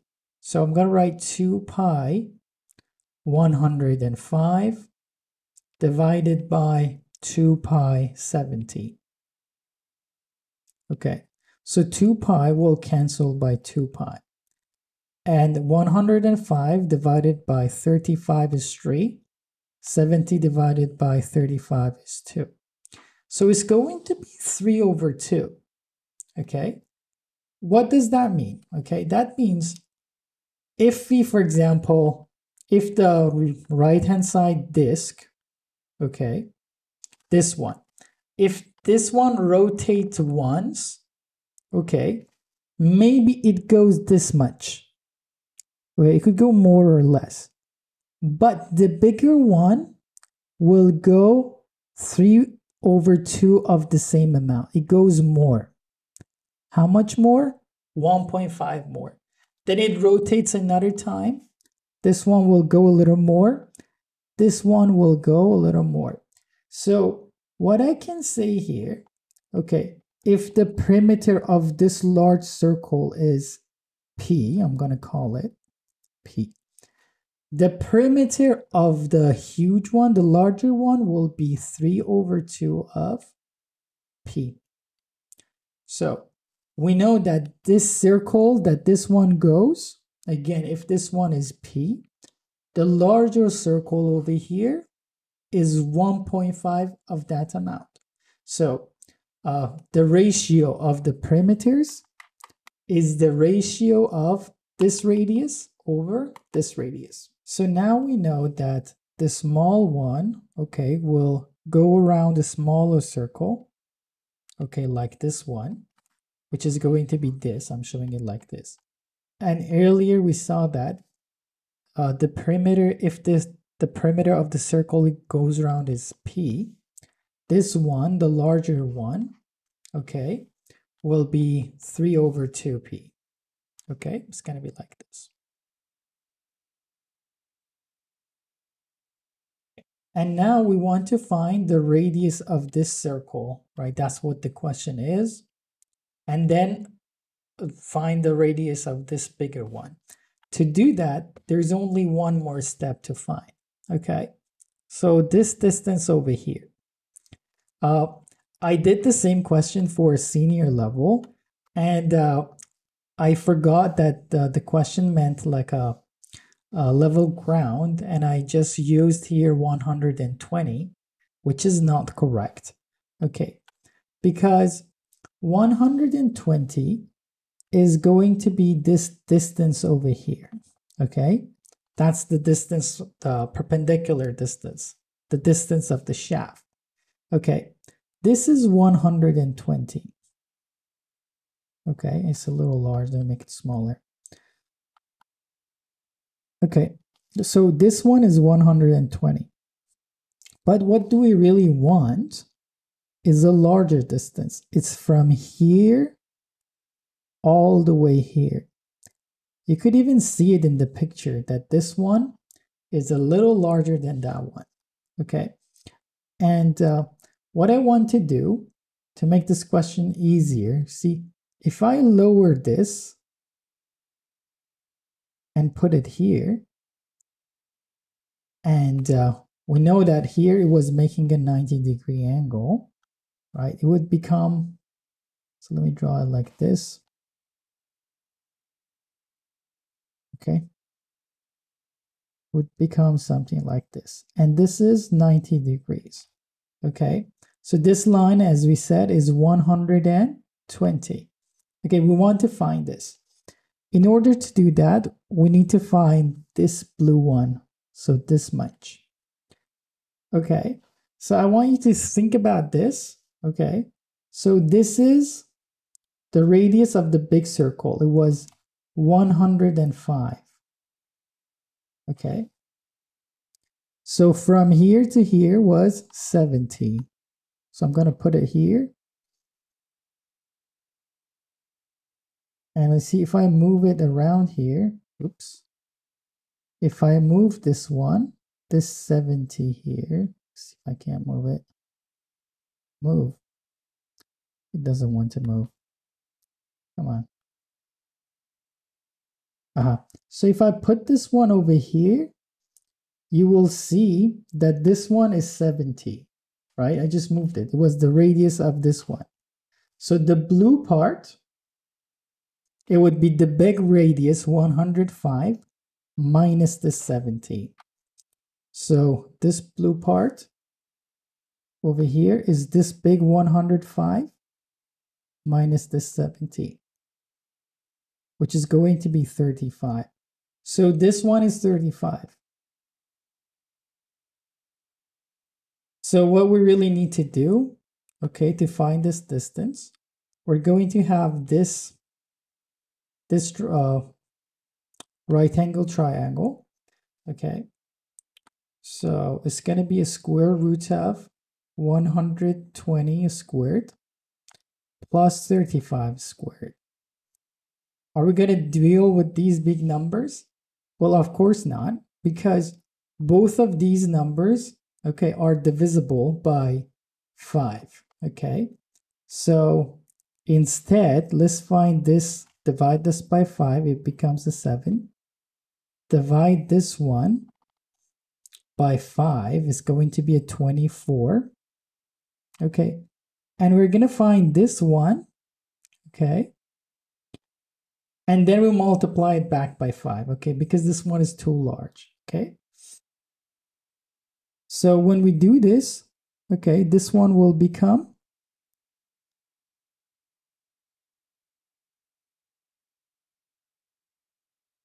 25, right? So I'm going to go, okay, you could calculate it, but this one will be actually 25.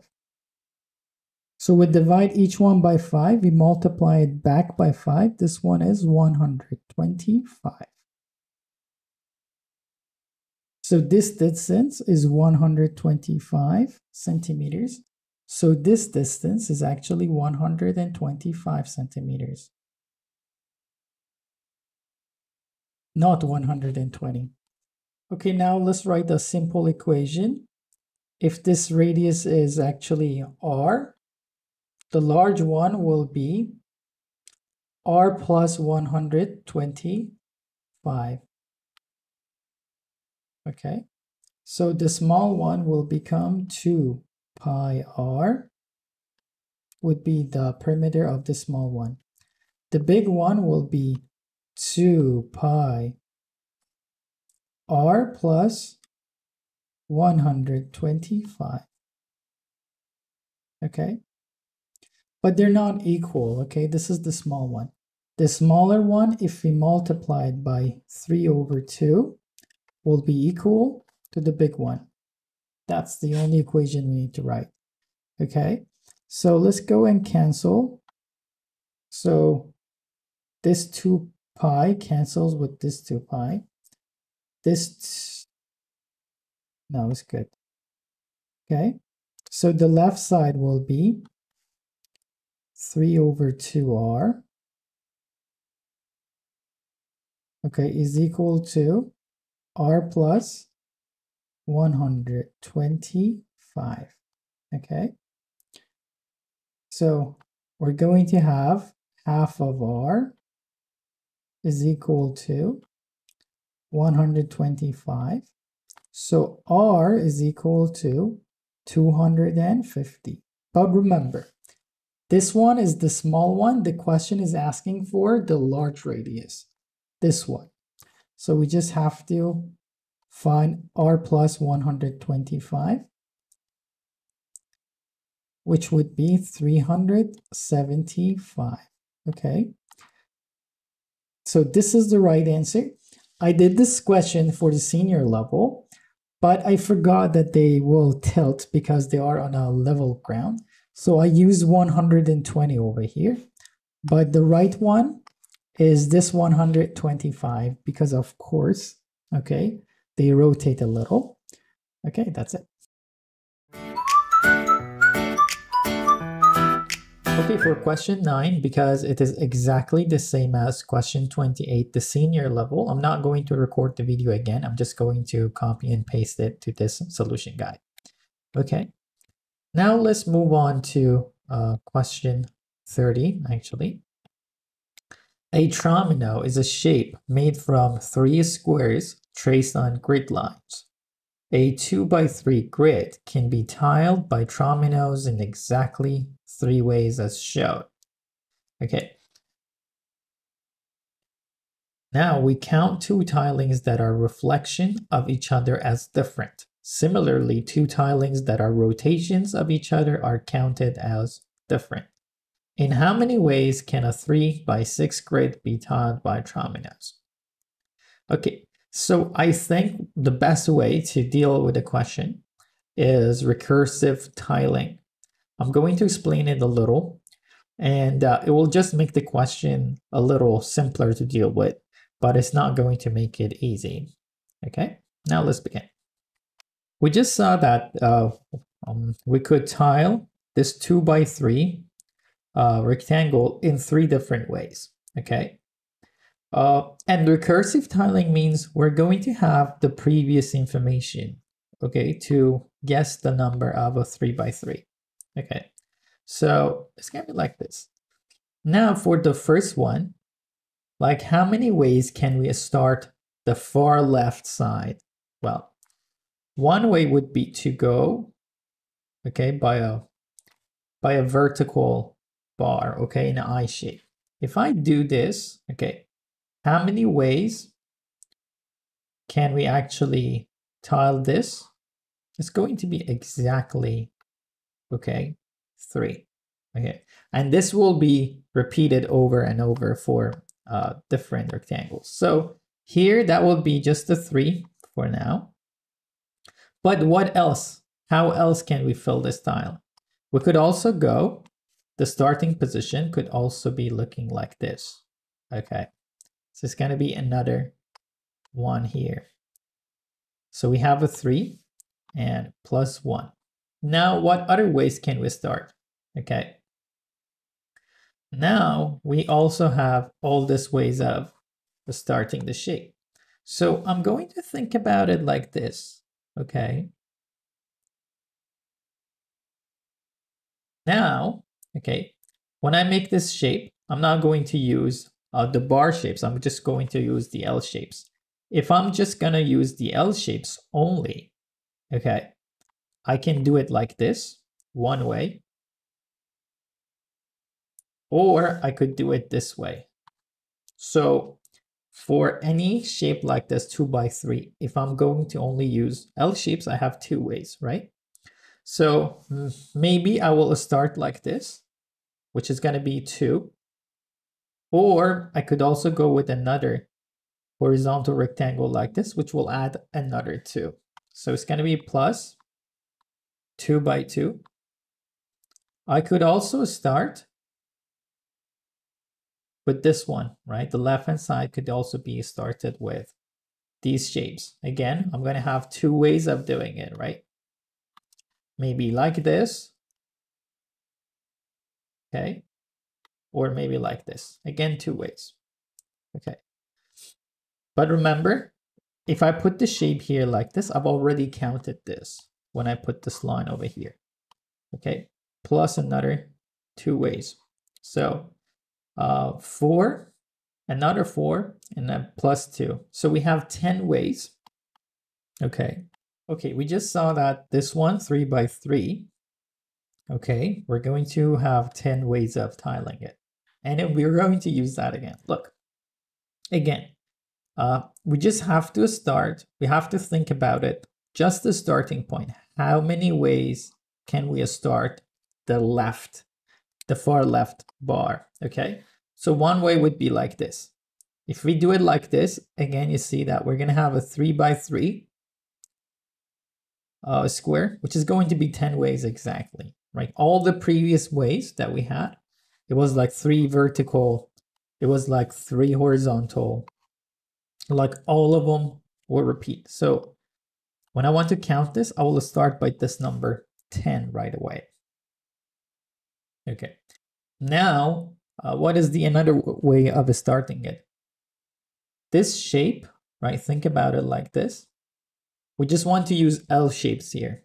We had two ways if we are only using L shapes, like maybe something like this. Two ways of doing this. But for this one, okay, we could still use vertical bars. So it will be this 3 over here. So I'm going to add a 2 plus 3 to it. 2 times 3 will be added to this. Okay. And remember, look, if I add a horizontal one like this, okay, maybe like this, or maybe I could also take it up two ways, right? And we're only going to use L shapes. Okay, if I put it L shapes like this, I'll have two ways of doing this, but you see that the other ones will be forced like this.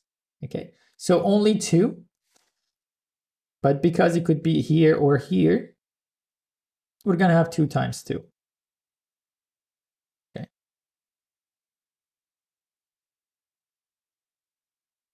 So, but we also had this way. We could also start this line, okay, by horizontal lines also. So if I start like this, the horizontal lines, well, this one will be forced to vertical. So it will be like added by 1. So you see, all of these will be repeated and are easy to count. But there are also some other shapes that are tricky, right? So maybe like this. Okay, that would be like one way.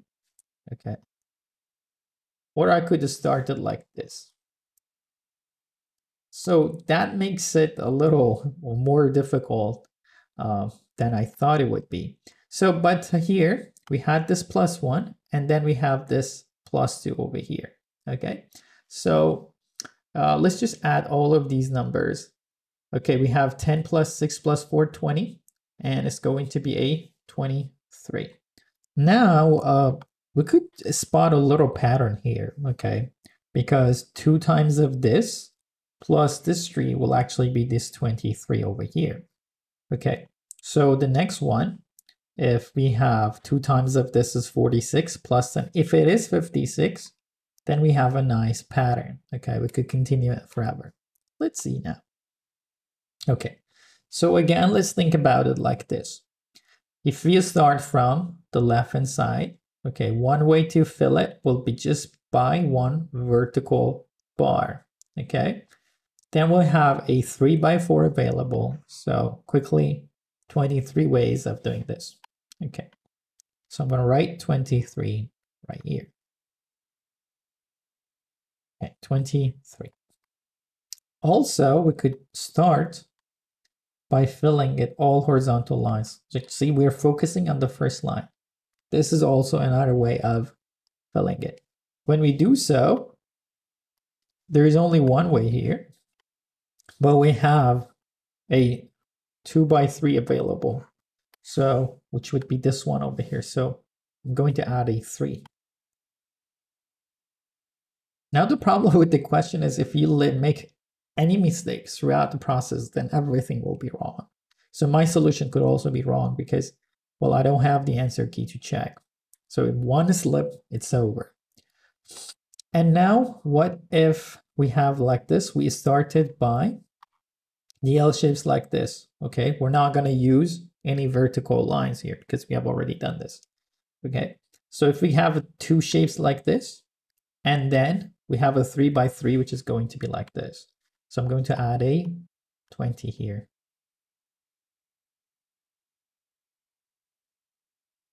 Okay, we also have, what if we started like this? Okay, remember, we're just gonna use L shapes, okay? So, because if I use, like for example, horizontal lines, this one will be horizontal lines. We have already counted it, just L shapes. So L shapes, we're gonna have 2 ways of doing this. Also, I could put it down here. So another 2 ways here. But when we have this 2 ways, there's also this part that could be filled any way we want. So again, 3. So for this one that is here, it's going to be 2x3. But we're going to have 2 of this because I said the other one could be lower as well. So it's going to be 2 times 2 times 3.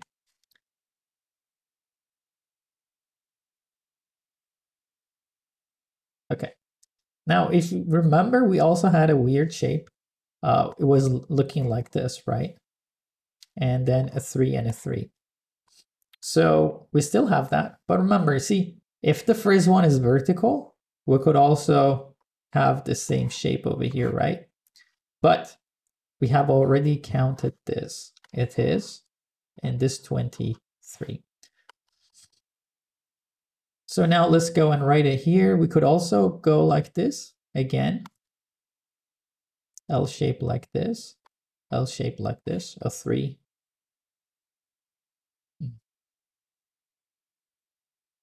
No, I didn't write it well.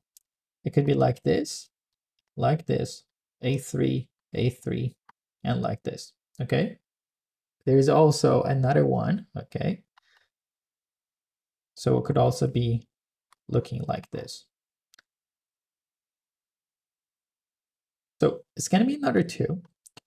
But you see now, if you look closely, there are more. So it would be kind of like this, okay?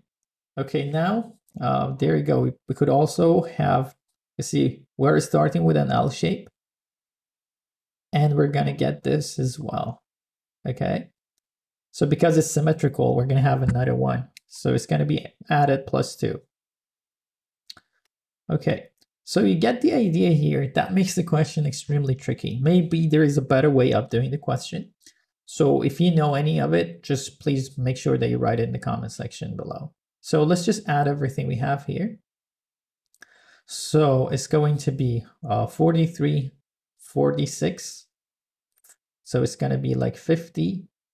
And we're going to have 3 times 2 times 2. Okay, it's going to be 12 and 60. It's going to be 72. So now let's count it one more time. So 23 and 20, 43, 46, plus 4, 50, and this one. So now let's count it one more time. It's going to be 23 plus 20, 43, 46, plus 4, 50, and 12 is going to be like 62.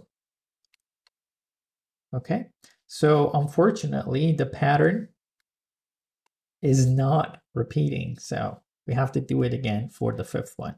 Okay, now let's count the last one. Again, we have to focus from the left side, okay? How many different ways are there to build it from left? Okay, so that's the first one, easy peasy. So it's gonna be like a 3, 5, another 62 repeating. We could also start by another vertical one, just like this. Okay, remember, I'm not going to use vertical lines, okay? Because I've already counted this, the first one. So 2 ways of doing this, and we'll have a 4 by 3. It's going to be like this. So this one 2 multiplied by 23. So I'm gonna write that here. 2 times 23. We also have a 3. We could also start with 3 horizontal one. This will be left. So another 10 will be added. So we also have this one. Could also start like this. We have 2 ways here, or we could go lower, another 2 ways here. So it's going to be 2 by 2. Okay. And then this one, we could also include everything here, this 10 over here. So 2 20s, it's going to be 40. So I'm going to write it here.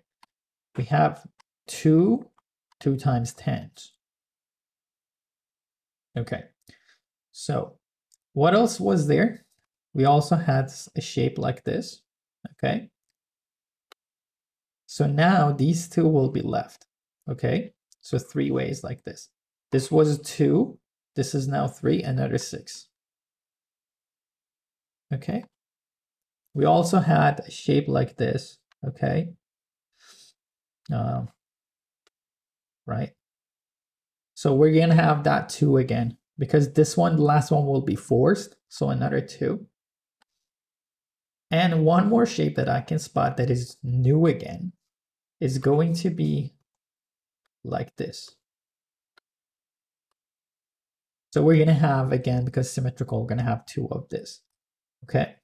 Could I be making a mistake somewhere? Of course. Okay. So now let's count all of this. Okay. So it's going to be, this one is a 40. They together are 50. This is another 10. So together 60. So it's going to be a 60